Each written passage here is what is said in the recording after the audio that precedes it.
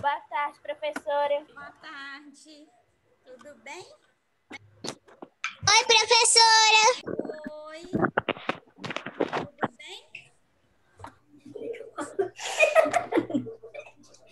Oi, gente. Sua prima, né? É sua prima, gente?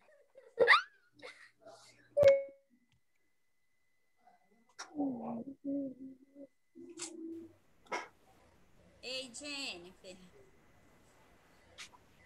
Era sua prima? É? Professora, seu volume tá muito Quem é baixo. minha prima? Ei, professora, Oi. tudo bem? Tudo bem. Boa tarde, professora. Agora quase terminando de assistir sua aula de matemática. Ah, é? Boa tarde, professora. Boa tarde. Estava assistindo sua aula de matemática, professora. Ah, Eu que tava. legal. Toda vez que você vai fazendo alguns cálculos, Ah, os cálculos lá das correções, dos paracasos que você mandou fazer, ah. eu sempre copio eles. Eu estava terminando de assistir. Ah, legal. Professora, eu estava fazendo a prova de matemática. Estava fazendo a prova de matemática? Ah, muito bem. Eu já fiz. Você já fez? Professora, Eu Oi. copio todos os cálculos aí, ó. Olha, muito eu já bem. terminei todas as provas. Já, Oi, Pedro? professora. Ó, ei, Laisla. Uai, Pedro, você tá adiantado. Ai, Ei, professora, ó, ei, copiando Sofia. todos. Ei, Gabi. Eu mudei de expedição porque tinha um bicho invejável aqui, tipo assim, uma aranha. Ah, E um monte de medo de aranha. de aranha? Sim, Ó. desse tamanho aqui, ó. Que isso, Professora, olha Gabi? meu fone. Oi? Ó, que chique seu fone. Bonito.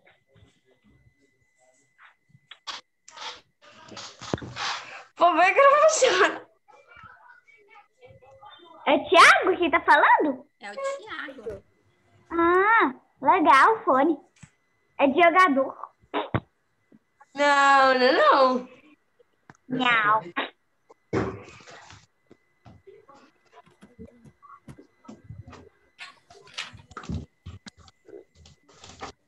Vamos esperar o pessoal entrar, né? Fone diferente, Thiago. Eu sei. O fone dele é Em São José da Lapa não tá chovendo. Oi? Mas aqui na minha Em São casa. José da Lapa não tá chovendo. Aí na sua casa tá chovendo? Não. Ah, aqui também não. Em outra cidade. Na minha casa não tá chovendo não, professora. Porque na minha casa tem um sol.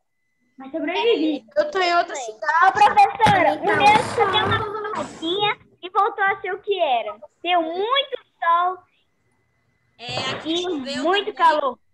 Aqui choveu um pouquinho, mas já voltou o sol. Professora. Oi. Aqui eu tô em outra cidade. É? Aonde que você tá? Didi. São José da Lapa. Ah, aqui pertinho.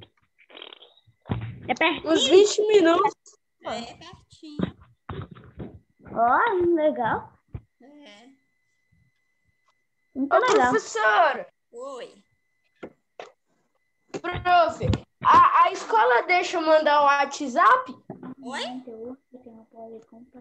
A escola, a UNM Campus deixa mandar o WhatsApp da professora? Não. Não? Não. Que a Guilhermina passou pro... Deixa o quê, Thiago? A Guilhermina passou o WhatsApp dela. Oi? Ela também passou o número do WhatsApp pra mim. Eu tô rosa. Eu anotei também o número dela. De quem, Thiago? Da Guilhermina?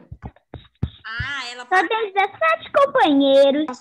Ela passou o telefone para você? Esse aqui, ó. Olha. Eu tenho o telefone dela, Tiago.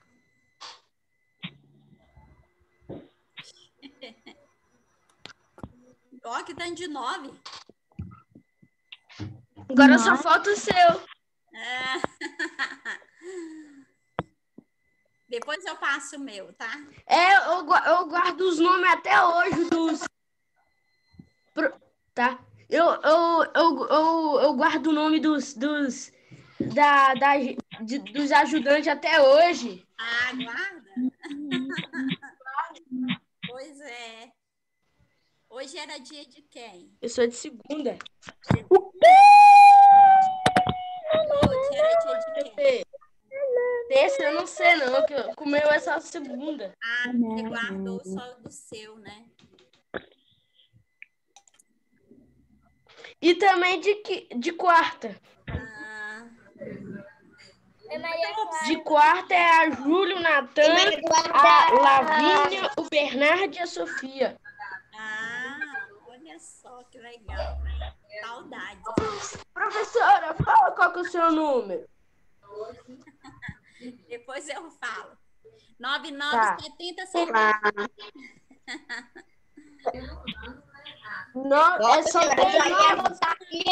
É esse. Já peguei até lá no papel. professora. A Guilhermina São quantos 9? o fone dela para vocês. Não tô acreditando. Prof. São quantos 9? Prof. Oi. São quantos 9? Tá te chamando, professora. Muda.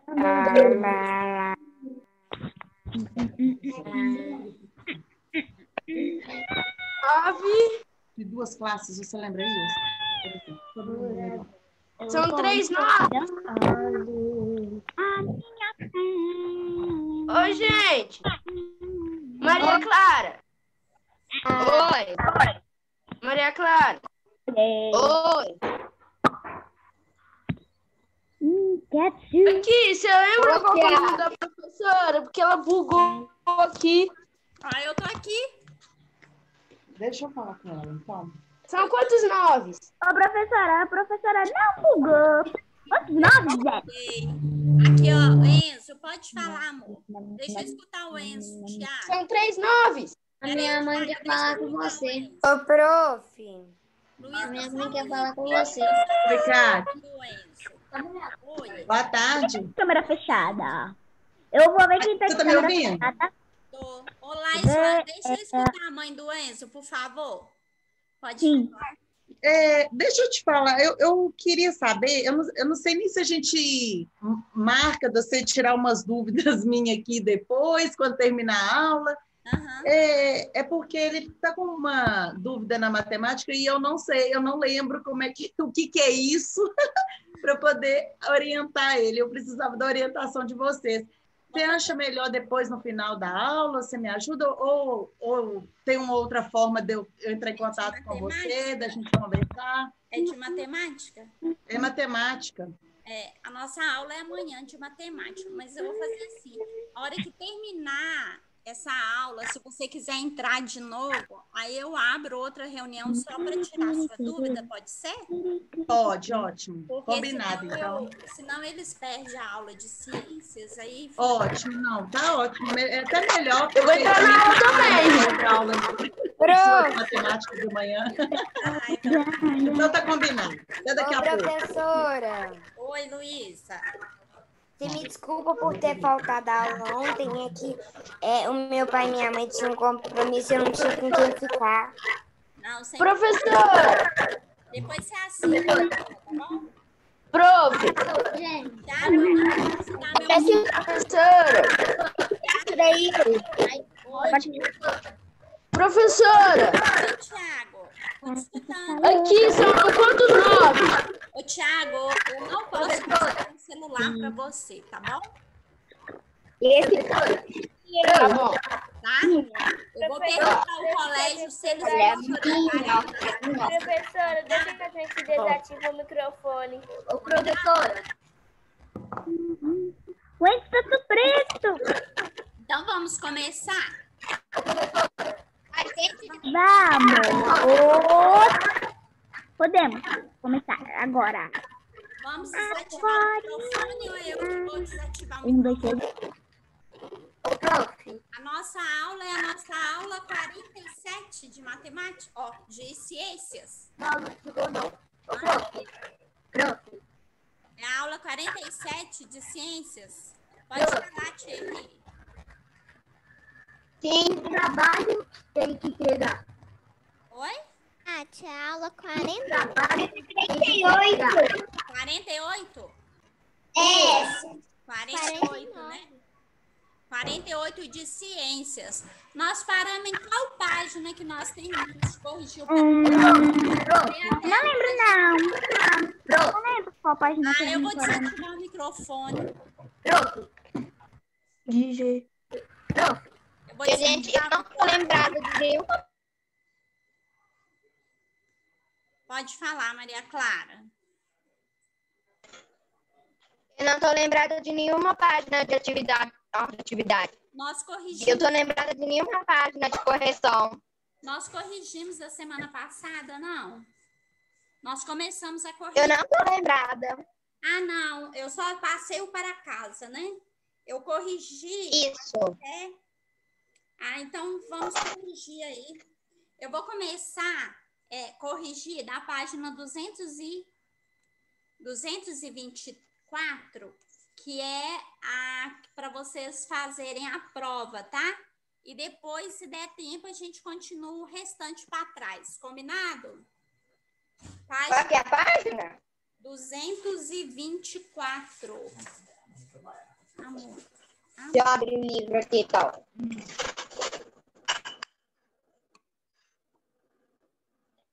Seu microfone está desativado, professor.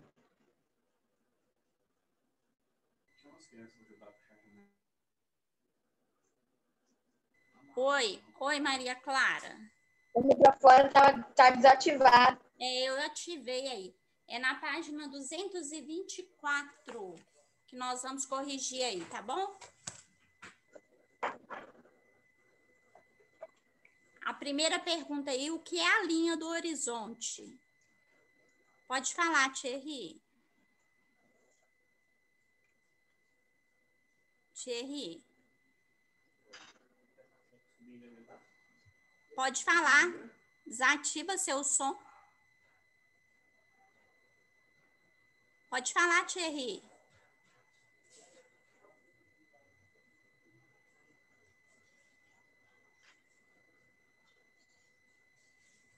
Vocês estão me escutando?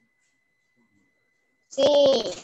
Então tá. O que é a linha do horizonte? Aí vocês vão escrever aí quem não fez, tá? A linha do horizonte é a linha que é aparente. É a linha aparente que divide o céu e a terra, ou o mar, em locais abertos e plano. Todo mundo colocou aí? Colocaram aí? Hein? Todo mundo colocou? Pode falar, Miguel. Pode falar, Miguel. Professor, Oi. qual é a página mesmo? 224, Ah, tá. tá? Tá. Thierry, pode falar. Pode falar, Thierry. Professora, Oi. que trabalho tem que entregar? 224, gente. Ciências, página 224. Que trabalho tem que entregar? 224. Tá bom?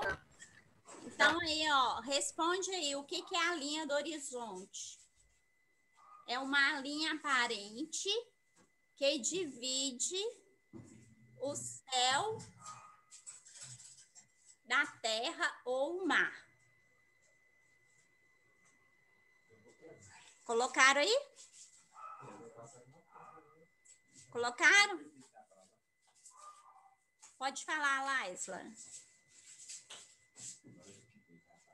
Pode falar, Laisla. Ai, fiquei laçada aqui. Oi? Pode repetir a pergunta número 2? Não, Da página 224. é a linha aparente Parente.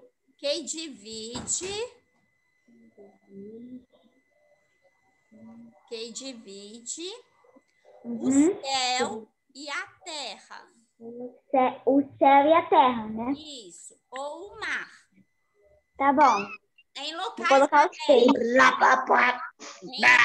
abertos. Todo mundo aí acertou aí? Dá um joinha aí para a professora. Podemos passar para a próxima? Podemos? Então vamos lá. Quem tá com o som ligado aí?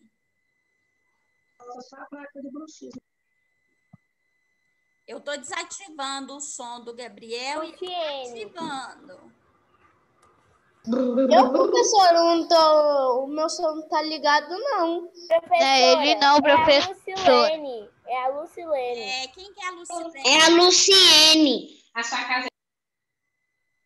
Então, vamos lá. Observe a tabela e responda. Olha aí a tabela aí de vocês. Eu vou colocar aqui o livro para vocês verem, ó. Quer ver?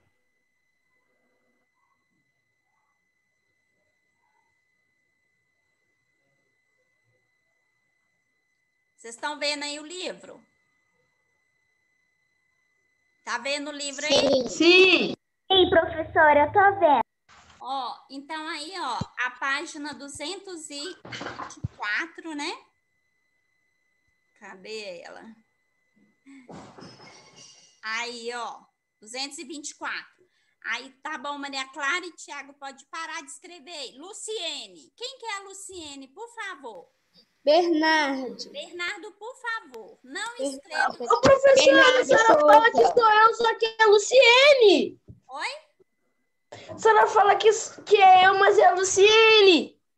Mas o seu nome estava aqui também, Tiago. Olha só. Em qual desses... Não, mas eu acho que alguém tá me copiando, porque eu não fiz isso, não. Tá bom. Quem foi, apaga aí, por favor.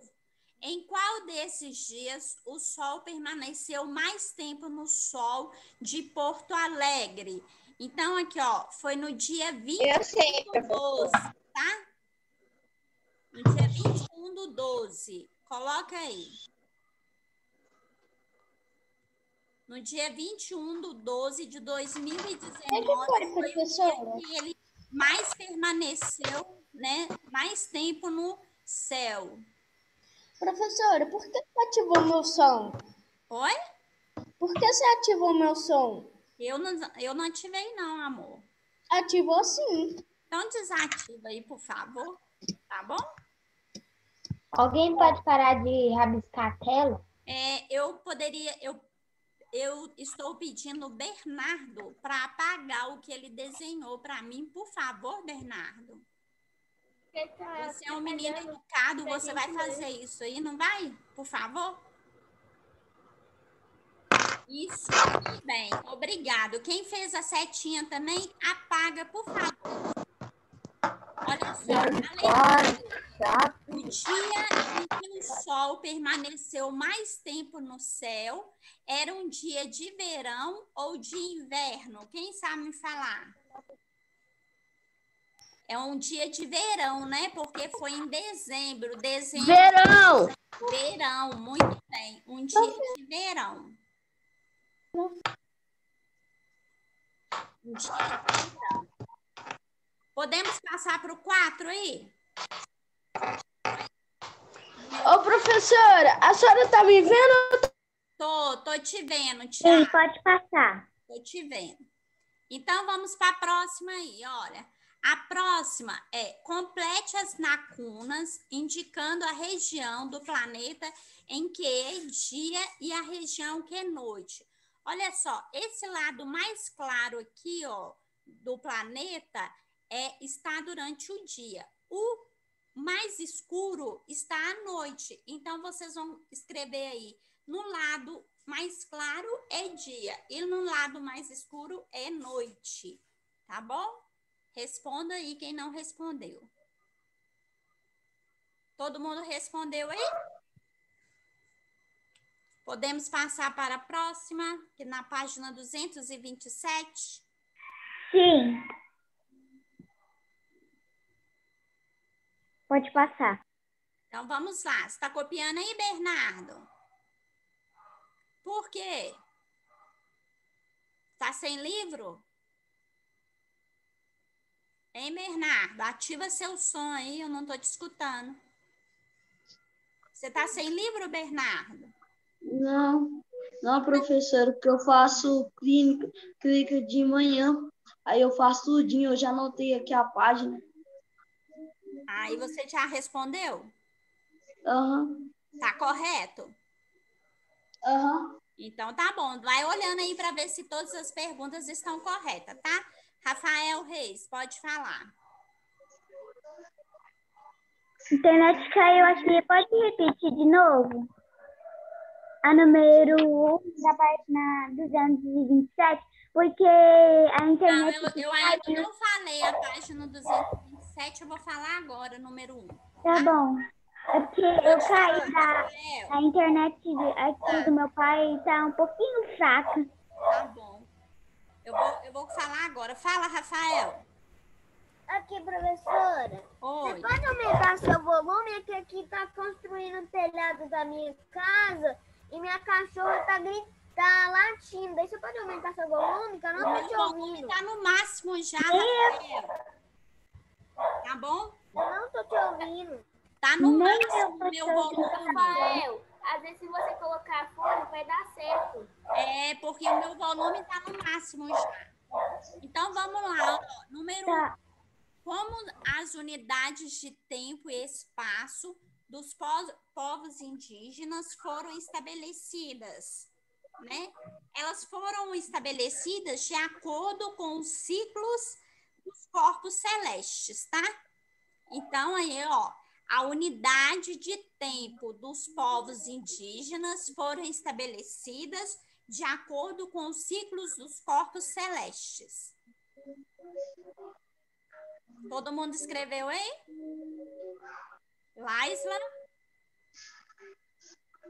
Rafael Matias? Ô, professora, eu não tô te escutando porque aqui, ó, onde que eu tô, há um vizinho que tem um galo, aqui, ó, e as galinhas, a minha avó também tem aqui, e fica toda hora cantando, um gritando, um cantando mais alto do que o outro. É, mas aí fica complicado para a professora, né? Porque o que eu vou fazer? Põe um foninho. Você não tem um fone, não? Não. Pois é. Difícil, né? Nem o meu pai tem. Não? Eu entreguei lá para minha mãe. Eu vou ver se eu coloco o livro do professor, que aí vem com a resposta e vocês copiam, tá bom? Tá bom. Combinado? Então, Combinado. Vou mudar aqui, vou passar para o livro do professor. Ó, página 200. Eu nem preciso copiar, professora, eu já fiz. É, mas aqui quem não fez e não está escutando por algum Quem barulho, não fez, e não está escutando por algum barulho dentro de casa, né? Aí corrige com o livro aqui da professora, tá bom? Porque não, igual o Rafael não está escutando a professora e nem a Laisla por causa dos barulhos que tem na casa deles, tá? Então, vamos lá? Olha só. Vamos. Agora eu coloquei meu livro aí para vocês verem, ó. Aí vai ficar melhor. Tá bom. Tá bom? Então, vamos lá. Eu tenho que dar um zoom aqui. A número 1 aí, ó, tá aí, ó. Elas foram estabelecidas, né, de acordo com o ciclo dos corpos celestes, tá? Tá. Aí, ó, vou aumentar um pouquinho a tela. Você tá diminuindo um pouquinho? Conseguiu? Não, tá aumentando. Tá Não, diminuindo. eu não tô aumentando, não. Eu aumentei só com assim, ó. Aí, ó. Aumentou Agora foi, professora. né? Opa! Agora mudou de tela aqui. Joaquim, Computador levado. por favor. Ó, agora eu vou aumentar. Opa! Agora aumentou muito, né? Ó, ixi! Computador. Deu aí pra ver, Laisla? Professora, você não aumentou. É porque ele tá aumentando muito, sabe? Deu zoom. Agora tá bom. Agora tá bom. Tá bom? Isso. Só que não tá aparecendo a questão 1. Só tá aparecendo a questão 2. Pronto. 2. Obrigada. Falei 2. Foram estabelecidas de acordo com o ciclo dos corpos celestes, né? Que nós já estudamos aí também. Agora o número 2. Podemos passar para o número 2? De que maneira a questão do ciclo... Professora, Oi. você pode repetir um? Olha, tá escrito aí em cima, tá vendo? Ó, foi estabelecida de acordo com o ciclo dos corpos celestes. Você tá vendo? Você tá conseguindo ver o livro? A professora compartilhou para vocês, porque tem gente que não tá escutando a professora. Tá bom. Tem 2 alunos que não tá escutando porque tá com muito barulho na casa deles. Aí eu coloquei o livro do professor, tá? Ô, Bernardo, eu não vou pedir mais para você não desenhar na minha tela. Nossa, velho, o que tá acontecendo nesse Bernardo? Olha só, de que maneira a repetição dos ciclos dos corpos celestes interfere na realidade, nas atividades dos povos indígenas. Então, eles estão conversando, eles interferem no comportamento dos seres vivos, na época que as árvores florescem, os animais procriam.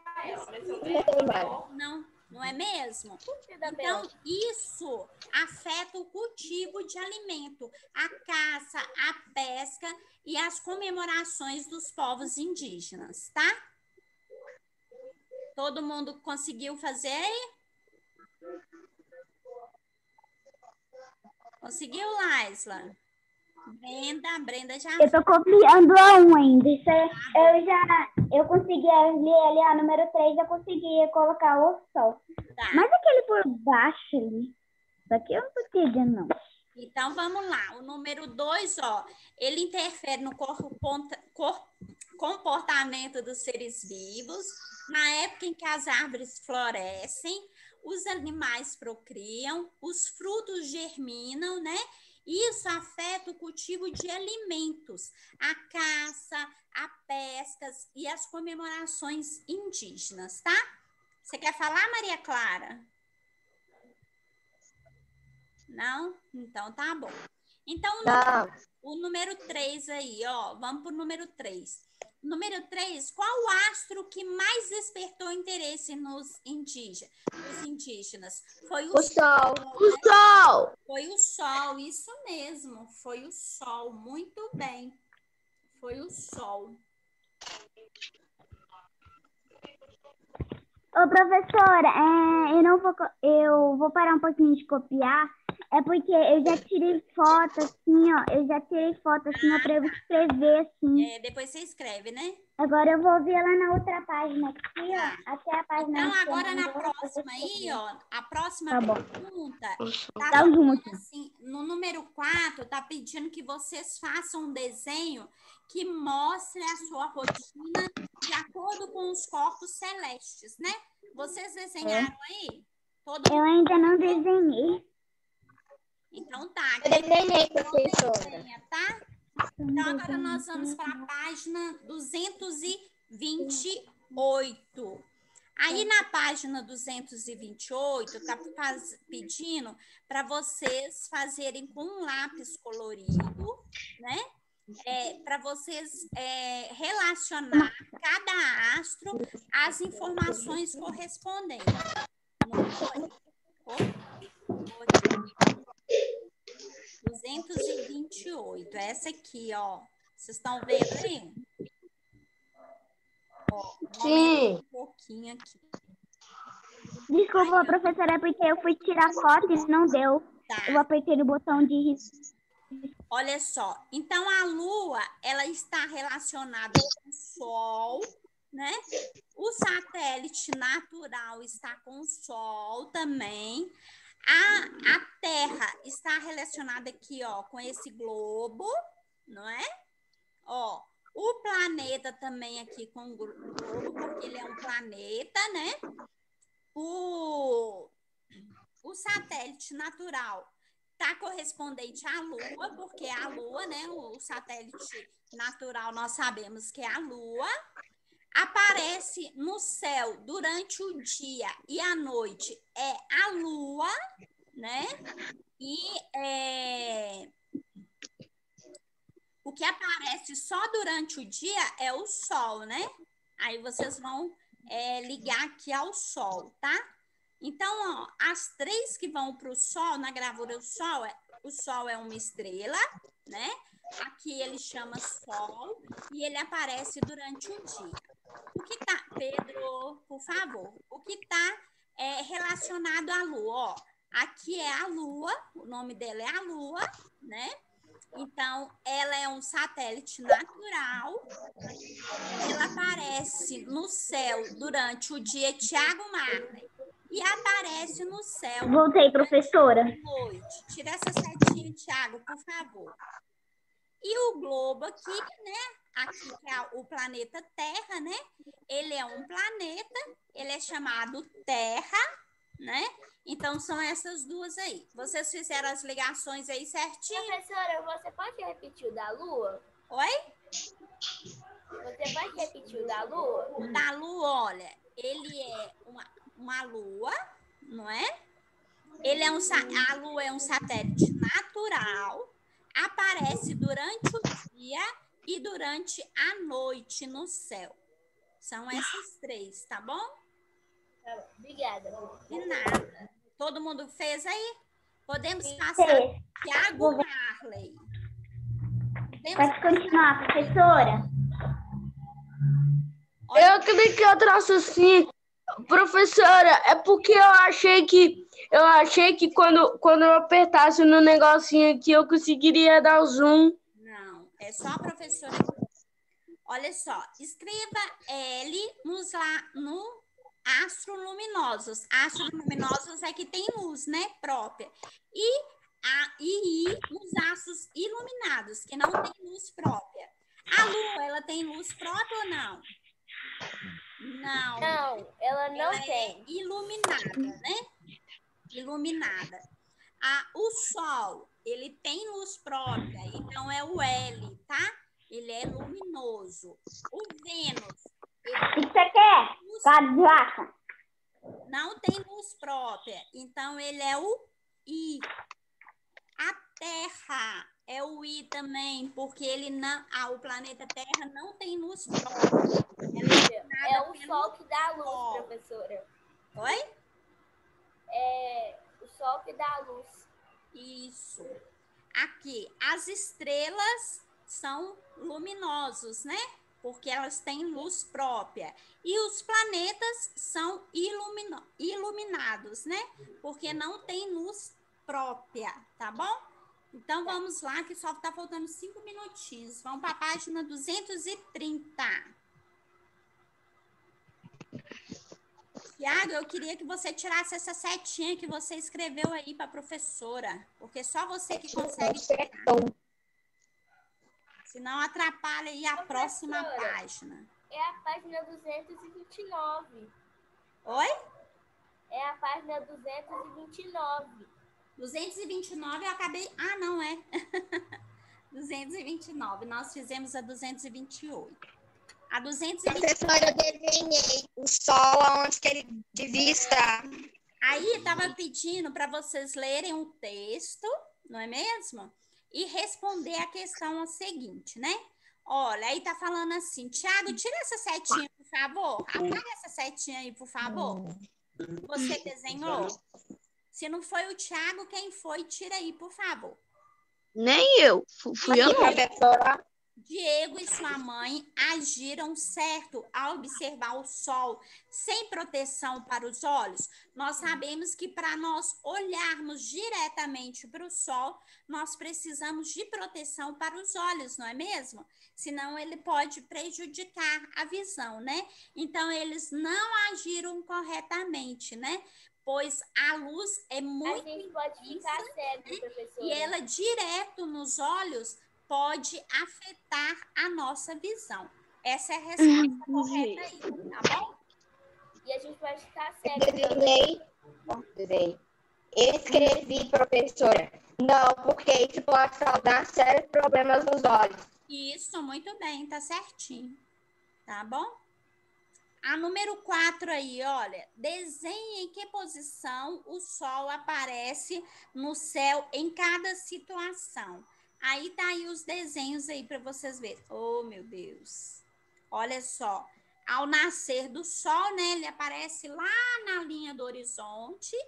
A meio-dia ele aparece no meio do céu. E o pôr do sol também ele volta lá, só que para o lado esquerdo da linha do horizonte, tá? Ele nasce na linha do lado direito, né? E se põe do lado esquerdo do horizonte. Aí vocês olhando aí de frente, né? Se nós virarmos, vai ser o contrário, tá bom? Todo mundo fez aí? Podemos passar para outra, né? Porque vocês já estão rabiscando a minha tela. Então, vamos lá, que só tem 2 minutos, hein? Acho que não vai dar tempo. Aí, na próxima aula, nós acabamos. Vamos lá, ó. No céu, à noite, só enxergamos sóis. O que mais podemos ver? Não. Os sóis, né, que são as estrelas, são apenas um tipo de astro, não é mesmo? Nós podemos ver a Lua, alguns planetas, satélite artificial, não é mesmo? Isso tudo nós podemos ver durante a noite, né? Então, quem fez aí, faça aí, ó, corrige aí para a professora. Ó, tá? Aí a letra B vai ser a última, porque não vai dar tempo. Só tem 1 minuto e 40. Por que o Sol acha... Por que você acha que durante o dia só conseguimos enxergar nosso próprio Sol, né? Porque ele está mais perto, né? O brilho dele é mais intenso, né? Então, nós não conseguimos... Professora, muito obrigado. Não conseguimos enxergar as outras estrelas. Então, olha só, quem não fez... Muito obrigado, prof. De nada, vocês vão terminar de fazer aí... A bateria do celular do meu pai tinha acabado. 135. E nós corrigimos na próxima aula, tá? Beijos. E até amanhã na aula de matemática. Professora. Oi. Você pode... Professora, deixa eu entrar na próxima aula que tiver. Tá, beijo. Tchau. Professora, vai ter para casa? Fazer até a página 235. Tá Tá. bom? Beijo, tchau. Beijo. Ô, professora, eu vou colocar uma setinha. Ô, professora, tinha uma coisa ali escrita em inglês. Tchau, na próxima aula. Tchau, professora. Tá, vou entrar na próxima aula. Tchau, gente. Não tem próxima aula, não. Não tem próxima aula, não. Acabou.